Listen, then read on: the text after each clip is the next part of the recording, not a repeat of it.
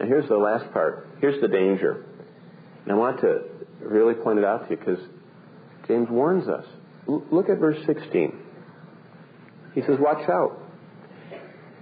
If you're not living confidently doing God's will, seeing the plan of God that life is short, if you're caught up in the money thing, look out.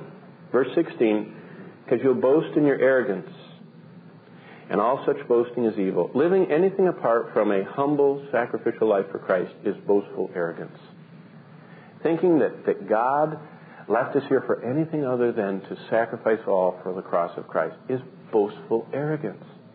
That doesn't mean we take the vows of chastity and poverty and all that and go around like a monastic type and live in poverty. That's not what he's talking about. He's not talking about what we wear per se or what we eat. He's talking about what we live for. He's talking about the operating system of our life. And the danger of my life, he says in verse 16, is going through life alone without God's way. That's humility. And without God's Word.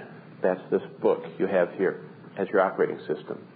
And what he says is, it's dangerous to do your own thing. Verse 16, if you live this boastful life of arrogance, it's evil. And if you know what is God's good way and don't do it, verse 17, it's sin. And you know it's sin to say, someday, when I get this and this and this and this done, then I'll do it. Because you might not have a someday.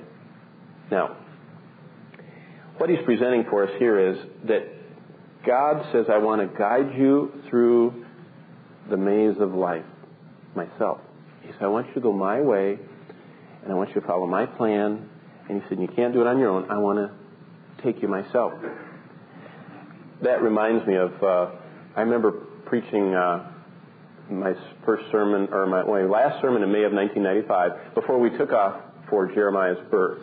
We had to go back to Rhode Island. Some of you remember in 1995 because of our medical plan. They said, we don't want any children born in Oklahoma on this plan. They have to be born in Rhode Island. I said, thanks a lot. Okay, so we went back so they would pay for it. And as we went back, we were driving across the country. Bonnie was 9 months expectant. And we went through Kentucky, and of course, you know me, I saw a sign that said Mammoth Cave. And I thought, wow, we're driving right by it, honey. Can we stop? She went, oh, sure. You know, we can make it, I think. How long before we get to Rhode Island? I said, oh, we'll make it. Don't worry, honey. So we pulled in and got in line, and you know, she was in that kind of, you know, feeling along stage, you know, and I said, let's go on the cave tour. She says, oh, okay. And so here all of us get going, and we descend down in this large cave system. It's just labyrinthical, and it's just miles of caverns. And everything was going great until we got to this one part where it really narrows down, and there's a stalactite here and a stalagmite there. And she went, and she couldn't get in or out. She was lodged right in that thing. And there are all these people on the steps coming down, and the guide's there, and she looked, and it was really neat. You know, we were, our whole family, and finally she got through the stalactite. I'll always remember that. A few husbands have ever done that. That was one of the most memorable parts of our stop. But that's not what was most important. The part I'll never forget is after she got through that little tight spot, and the whole group got down in this big underground chamber. And they told everybody, they said, now hold on to something. We're going to turn the lights off. So everybody got ready. They flipped off the lights. And all of you have been in caves. Every time they do this, you just feel like you're immersed in a sea of black ink. You can't, you feel the darkness, like it says in Exodus, they felt in the plagues. And they just let it be absolutely quiet. And all of a sudden people get nervous and they cough. You know, people don't like darkness. And that's why I can't figure out why people will reject Christ and go to the blackness of darkness forever, suffering the vengeance of eternal fire if they don't like black darkness. So then he flipped the light back on. This is what the guide said. Now follow me closely if you want to find your way out. And that was, you know, we went up and there were no more tight things and we got out. You know what the Lord says? You want to get out of life? Eternal dividends? Follow me closely. You want to get out of the cesspool of sin? Do you want to get out of the blackness of darkness? Do you want to avoid what Jesus talked about more than he talked about heaven?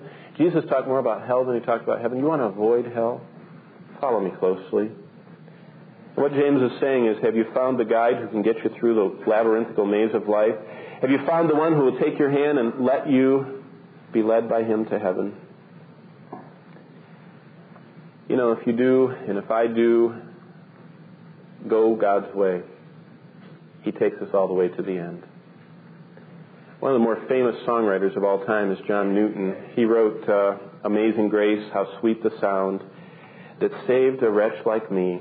I once was lost, but now I'm found, was blind, but now I see. We all know that about him. But do you know two other things about him? Do you know that he stood at his wife's bedside and she died of bone cancer in a grievous, horrible, protracted, agonizing death, where he really wrestled with his faith?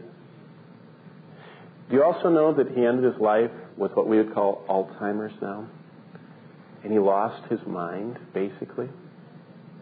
I'd like to read to you, not about his wife. He had a wonderful ending to that and learned a lot. But in his most advanced years, Newton's mind failed. He could no longer preach. He sat in a home, or he laid in a bed in a home, and friends would come to visit him, though he didn't know them. But he always remarked as they came in the same thing.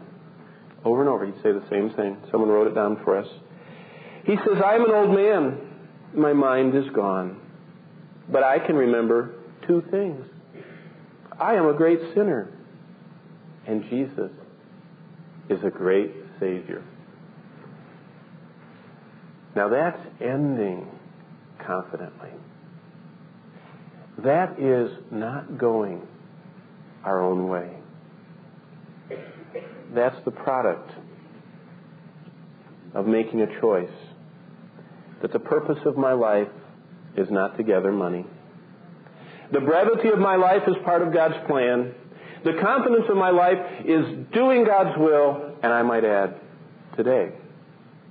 And the danger of my life is going alone, without God's way and without God's word. Have you ever met the guide that can take you all the way to the end and get you out of the cave and take you home to heaven?